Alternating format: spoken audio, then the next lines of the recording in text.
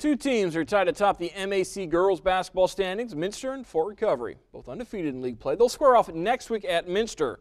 Tonight, the 10th-ranked Wildcats on the road, traveling to Rockford to face Parkway. And with Fort Recovery winning over Coldwater and Steck Schulte's team needing a win to stay apace with Fort Recovery. Minster already up 2-0 in the first quarter. Rosie Westerbeck pass inside the wide-open Lindsay Rudderman for the bucket.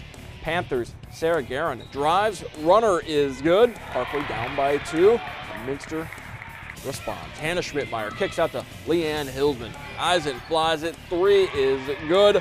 4. Minster up 7-2, and then Minster running. Allie Fisher ahead to Courtney Prenger, lays it in. It's a 7-point lead for the Wildcats. Next possession, check out the passing. 1, 2, 3. The Prenger, the freshman, lays it in. Minster up 11-2. Wildcats go on to get the victory at Parkway, 67-28.